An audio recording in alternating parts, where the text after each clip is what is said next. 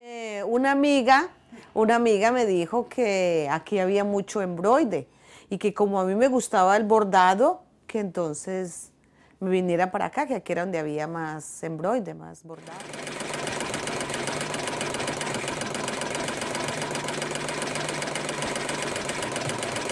If they go, but they still have to actually start with my grandfather. My grandfather was a farmer in a small town in Switzerland at the time when the what you call the mechanic revolution started. You know, when everybody, and before that, in the area, the women would make embroidery by hand. They invented the hand loom machine, the hand embroidery machine, which actually duplicated the hand stitching, 100% duplicated. The Schiffli machine came along, which is the second stage, which is the machine which works in the same principle as a sewing machine. Embroidery is one of the national treasures of Switzerland.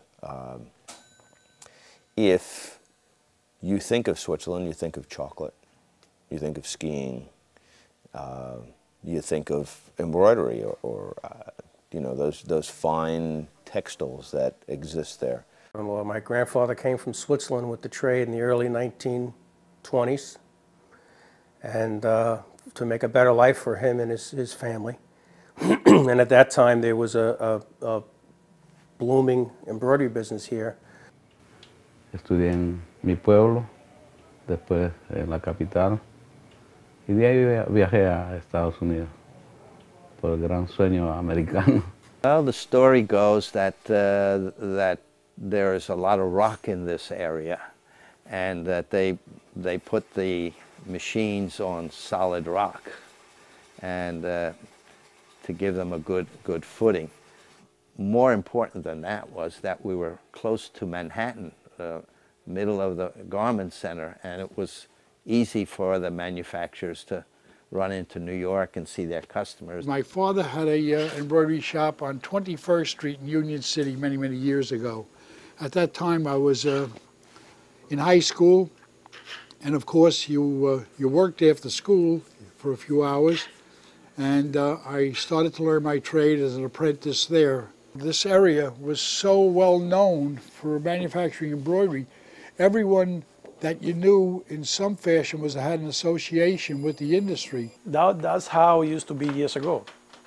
It's like a mom and pop shop. They call it mom and pop shop. But you know, from the embroidery, it's a lot of different immigration is passed, you know. Su segunda familia, porque en la casa su primera y aquí su segunda familia, porque es donde más uno pasa. The average day for the average owner and worker was 12 hours. We couldn't keep up with the work. But if you love the trade, you do it. You know, it wasn't, I think 99% of us, the old timers, you know, like the dinosaurs like me, I believe that they did it because they loved it. I can still remember all my punchings. I can tell you if it's mine just by looking at it. I remember every one. In a mechanical machine, I would have to punch every stitch here.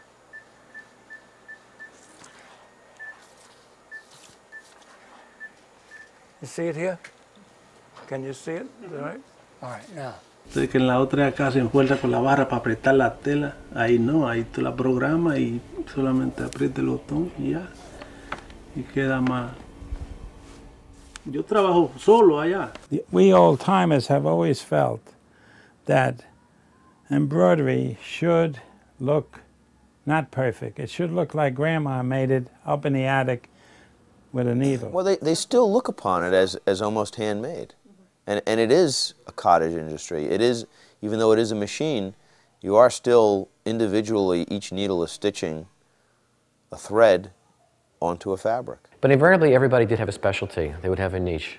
There's a neighbor we have next door that only does military patches, and that's her niche. That was her parents' niche as well. That was where they developed their specialty. Ours was more lingerie. I think one of his largest customers in the beginning was, they did slips. undergarments, you know, underdresses. And on these slips were beautiful. It was all tricot. And on the slip was beautiful embroideries on it. As I said, I had a love for bridal gowns, and I did some for Wear-Away. These are Schiffli Venice laces made in New Jersey. We contract them to stitchers over there with our yarn. These are made specifically for the theatrical industry. Yeah, these are made on a dissolvable fabric. So in other words, this is stitched on the machine, on a fabric, and then the fabric is boiled away, and it just leaves this. So we do a lot of this. Actually, I would say over 50% of this product is manufactured in this shop. Trabajamos con compañías grandes como Michelin, Caroline,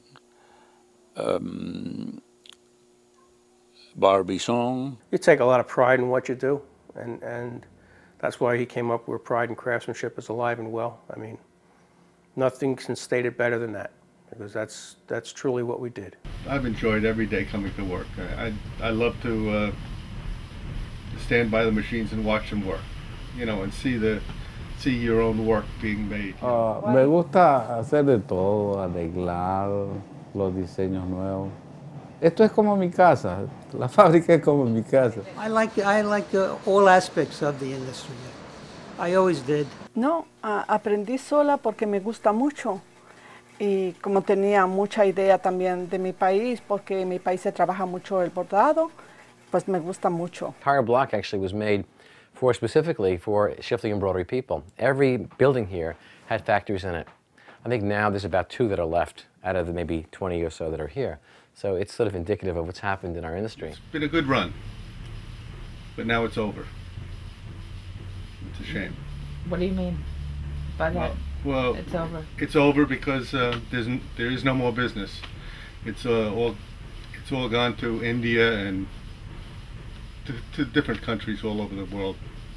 This is a global society now, and help is cheaper elsewhere. I could be working. I mean, I could get work as a doing this in China. I mean, that's been offered to me, and you know, but I don't want to live in China. Yeah, I mean, I would love to teach someone. I mean, 45 years of experience, and why not? You know, I mean, at my age and my time in the industry, I would love to pass that on. They passed it on to me, and I would love to pass it on to someone else. But the way the industry is going, you know, I'd be hurting anybody to pass anything on to them. We don't know if there's going to be an industry here. Well, the way that it is, I able to stay. You know, I don't produce. I don't make the money that I used to make. Right now, I just play survivor. You know, to stay around and make some money and a little bit of money, and you know, it is a stay the way it is. I probably, you know, kind of stay a little bit longer. But if it gets worse, that I think it's probably going to get worse, I have to close the door.